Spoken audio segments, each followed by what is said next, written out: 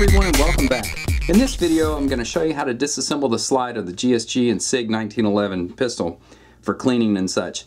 Also, if time permits, I'm going to go ahead and show you how to bypass the Series 80 components in here. Now the Series 80 components in this pistol are basically a firing pin block.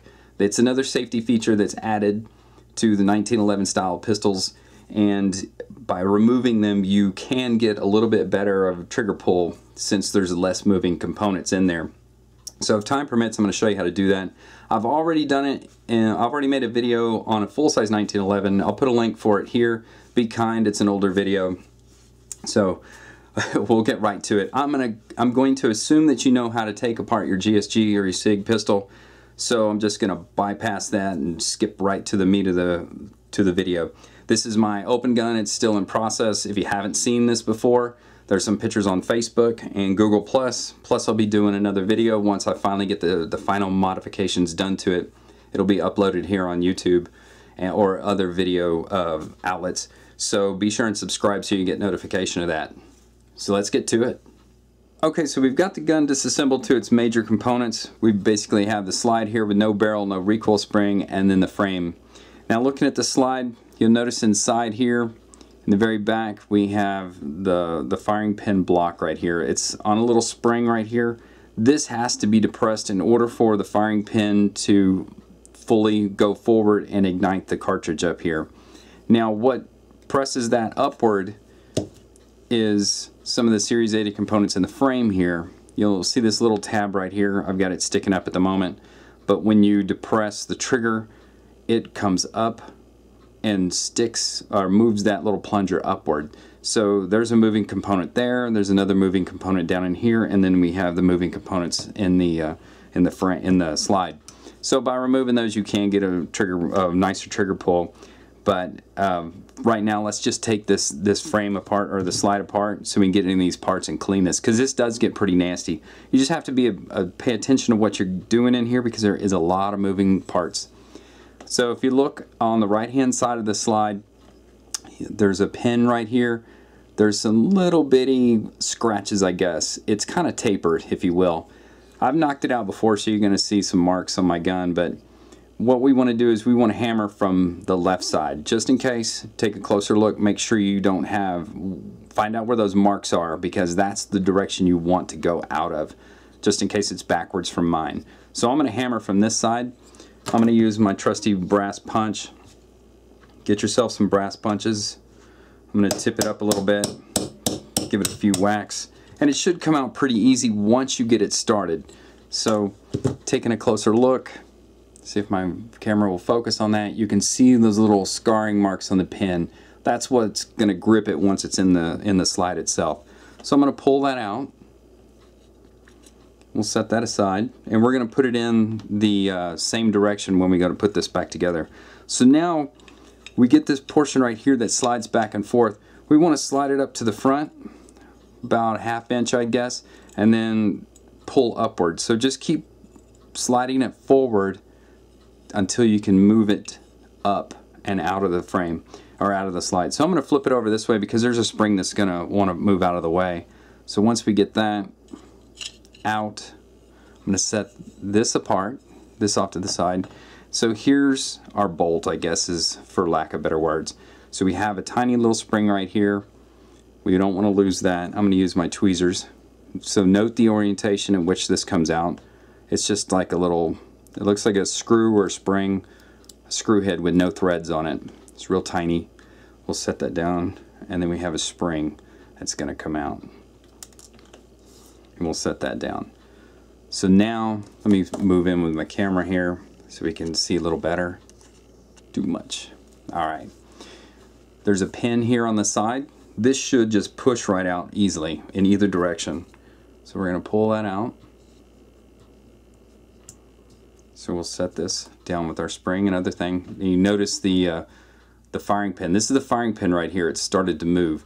Now this right here is the plunger that we saw on the other side, and that spring is what makes it bounce up and down. So what we're going to do now, there's a spring in here, so we have to be careful about it.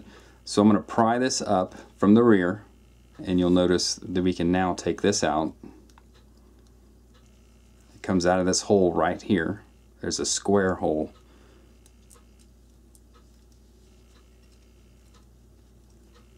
Okay, take that out. We'll set it down. Now we can get our firing pin out. So be careful about that spring. So I'm going to grab the end here and I'm going to pull back a little bit to clear the bolt face. So I'm pulling back and up. So here comes that spring. So be careful not to let it shoot across the floor. You see it come out right there? Okay. Now when we pull the spring out, there's a little pin inside that spring, so be careful with that too. It goes towards the rear, away from the bolt face.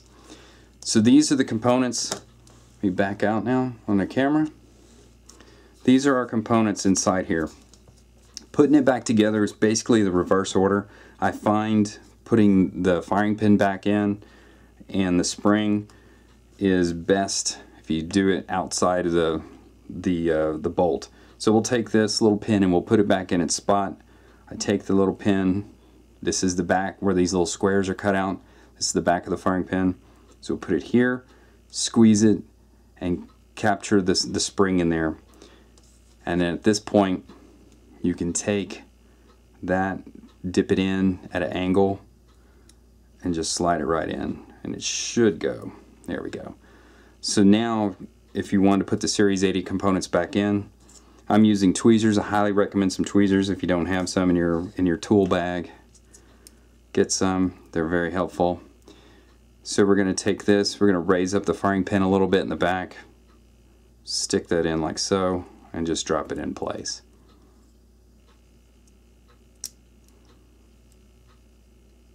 There we go. So then we'll take our spring, drop it in the top. Oh, and don't forget the little rod that holds the firing pin in place. We'll go and just push that right through. No tools needed on that one, it just easily fits through. And then we take that little screw thing that looks, well, it looks like a screw with no threads on it. We'll take it and drop it right here. This can be the difficult part here, putting this back in the gun, because if you flip this over, the spring and such is gonna fall right out. So what I like to do is take the slide and hold it up just like we took it apart. Find that sweet spot. There's some cutouts in here that allow the bolt to go up inside the slide. So we're going to try this. Let me see if I can do it without blocking the camera view. And basically I'm doing it like this to keep that spring from losing its position, popping out, falling on the ground, losing it, or basically not getting in there. Just got to move it back and forth. Found it. So now once I'm up all the way against the top of the slide, I can slide it back into place. Then I put my pin in from the side that we took it out from, and we'll check our spring right here, make sure the plunger still works. So there we go, it depresses all the way, and that's what we want. So now you can put the gun back together after you hammer that pin in, and assuming you cleaned everything. I didn't, I just took it apart, and there you have it. So that's taking apart the slide on the GSG. If you want to look, I have some other videos here I'll put at the end of this one to, if you want to do a few other modifications or changes and look at the lower itself or the frame, I'll put those links here. Okay, so I've run out of time to show you how to bypass those Series 80 components. So what I'm going to do is I'm going to put a link to a second video here, and in this video I will show you how to remove the Series 80 components and replace it and hopefully get a crisper trigger pull. Well, thanks for watching, and please subscribe for more competition shooting and gun reviews.